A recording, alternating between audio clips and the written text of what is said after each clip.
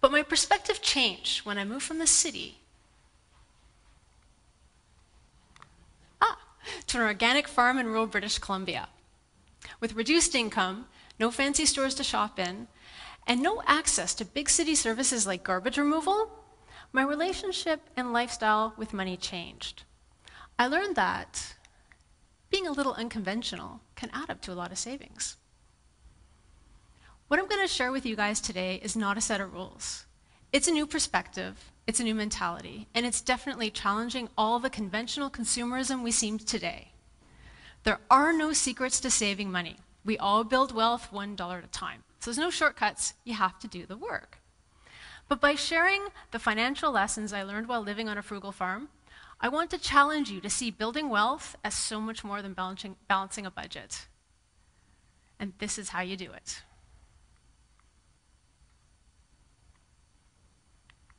What do you collect? So collections scare me.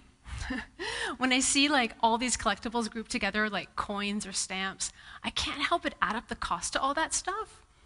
So I got a little snarky one day and I posted to Twitter. I said, don't collect the whole set. Heck, don't collect. I thought this was a great money-saving tip. And the response I got was huge. People started sending me pictures of all their collections. So I got like pictures of baseball caps and yarn. People collect yarn. One woman sent me a photograph of her discombobulated doll head collection. I said, that's really creepy. And she defriended me immediately. But yeah, also, train sets. So I'm looking at all these photographs and I'm like, wow. It made me rethink what a collection was, because none of these collections had limited editions. A collection is just a stash of stuff. And everyone seemed to have one. So I thought, am I a collector? What is it I collect? So I went searching around my house for the evidence. I started in the basement. I went up the stairs. I went through the living room, in the kitchen. So far, so good. High five. I go into the bedroom. I open up my closet. And there it was. My wacky stack of denim. I own 30 pairs of blue pants. Now, I had many reasons why I collected so many pairs of jeans. I mean, there's different sizes, different washes, different lengths, different cuts. I mean, I love my denim. I could go on forever.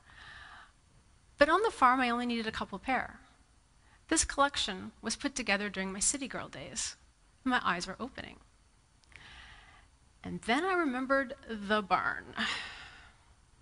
Back in the 1920s, the barn was home to the charming Christensen family. Today, the barn is home to this, my relic computer collection. A bunch of junk from the 1990s. I mean, you can just hear those almond towers connecting to the information superhighway. I won't make the sound. But it's expensive junk, right? Collections are expensive. The cost could be the amount you paid to buy the stuff, but the cost could also be the amount you pay to store it. If you don't have a charming family barn, then maybe you need to mortgage a bigger house or rent a larger apartment. Or maybe, just maybe, you rent a facility on the off-site called a storage facility and you have 24-hour access to your stuff. But yeah, collections are expensive. So with my eyes opened, I made the vow to myself that I was going to collect dollars and not stuff. But why do we collect? I mean, it's not like I set out to spend money on 30 pairs of blue pants, right? Well, there's a lot of reasons why we buy stuff, but I think a lot of it is this, impulse buying. Impulse buying is the misfortune of the saver. It's really easy to spend money, isn't it?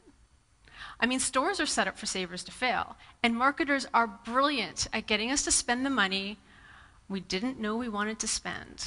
Walk into any store and you'll walk right in, you'll see a big, display of products to purchase. Then there's the sales, and then there's the loyalty points. Hey, are you a collector? And then you go to buy your thing at the checkout, and then there's checkout displays. So many enticing things to purchase. It adds up to a lot. This is where we impulsively spend our money. Clothing, dining out, shoes, books and magazines. I mean, the list goes on. And this is how much we're spending. Canadians spend $3,720 per year on stuff they want but don't need. It's crazy. It's a lot of money. And that's just one person. If you're married, then your spouse and you are spending close to $8,000 on impulse purchasing. Yeah. But my challenge on the farm wasn't to spend less money because there were no stores in town. My challenge was actually looking in my trash can. My challenge was to produce less garbage. And if you aim to produce less garbage, you will save a ton of money. And this is especially true in Canada, because Canadians produce more garbage than anyone else. We are trash-tastic. We really are. In 2009, Stats Canada found that the average Canadians created about 777 kilograms of garbage per person per year. That's amazing. And a big chunk of that tasty trash used to be good enough to eat. That's right, we Canadians are trashing and garbaging our groceries. It adds up to a lot. Food waste costs families up to $1,800 per year. That's $417 per person. It's like saying food is so plentiful, let's just throw it away. That's food for thought. But by living on a farm, I saw firsthand how much effort it took to produce food. It's backbreaking labor. So by knowing better, I decided to do better, and I kept a food waste diary. I shopped with a grocery list, and I did meal planning so that I was ensured to use all my ingredients before they spoiled. It's really simple stuff. It's not rocket science. Yet we're not doing it, and I don't understand why, because I have better use for $1,800 a year. You probably do too. Another thing I aimed to do was reduce the amount of disposables that went into the trash can, because disposables are a very costly expense. So the first thing I got rid of was paper towel. I invested money in cloths, and they're about 28 cents a piece, and I've been using them for years. I've saved thousands. You just put them in the hot water wash, done. But it's true, I've saved thousands of dollars by not spending my money on disposable products. By being a sustainable consumer, I invest in quality, not in trash. Sustainable consumers save money. The next item I got rid of was disposable diapers. My daughter wasn't even 2 weeks old, and we were going through 10 of these things a day. And I was like, wow, I did the math, and I discovered I'd have 7,000 diaper changes in my future. At first I cried. And then I made the commitment to use cloth diapers. And since she was born from her age of potty training, I've saved over $2,000 by using cloth. And there's the secondhand economy that hugely supports buying used cloth diapers. So I sold my whole stash for 50% at cost. Try doing that with your disposable diapers. Ew. Yeah. So let's go past sorry. Let's go past hygiene and cleaning products for now. Let's look at these guys: packaged food, snack food, beverages. I mean, it all adds up. I don't understand what a coffee pot is. It's basically something you buy and then throw out, right? It's disposable. I could make you a cup of coffee using a reusable filter for 61% less. Brew 4 cups a day, that's over $600 a year. And that's using the exact same coffee in this coffee pod thing. But these things are littering the earth. They're not designed to be recycled. Very few of them are. So it's a real shame. And if you want to save even more money, then just use a coffee press, a French press, right? Avoid buying that costly machine. But yeah, so snack foods, packaged products, disposable items, it all adds up to cost. Why are we throwing our money in the trash? Well, we all like clothes, right? I see some people here are dressed. Yeah. Well, let's talk about the clothing on our backs. The average household spends $3,350 a year on clothing. Way to go. It's a lot of money, I know. The problem is we're not keeping it in our closets. We're trying to get rid of it. We're trying to donate it. And this is what it's doing to the secondhand stores. They get too much of it. They're bursting at the seams with the amount of used clothing they're getting. They can't sell it. No one wants to buy it. And the reason, because it's disposable duds. We're blowing our cash on trashy clothing. It's poor fabrication. It's cheaply made. It falls apart after a few washes. It's a real shame. It doesn't need to happen. But I have a solution. that'll build you a better wardrobe and save you thousands of dollars over your lifetime. And that's to buy 80% of your clothing used and 20% new. You'll save quite a bit. This is how farmers shop. This is how my father-in-law shops. This is what we did on the farm. Farmers are frugal people. They hardly buy anything new. So when my daughter was born, I used this rule because I wasn't about to let her lengthening limbs bankrupt me. I hit up the thrift store, and I was like, oh, wow, score. These same pair of jeans cost like $25 to $35 new. I'm like, well, she doesn't care. She's just glad they're pink. I like the secondhand economy so much, I shop there myself. Everything I'm wearing today is used.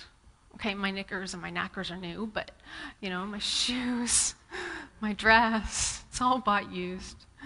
And it's okay. Because when I went to buy them in the store, they still have the tags on them. So people have consumeritis. They buy a ton of stuff and never use it. So heck, I'm going to benefit from that. Why not? Go me.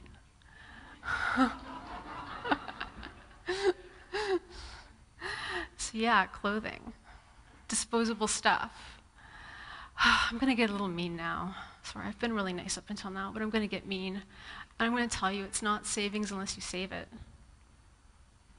It's not. So let's play a little game. Okay, ready? You see a sale for 60% off.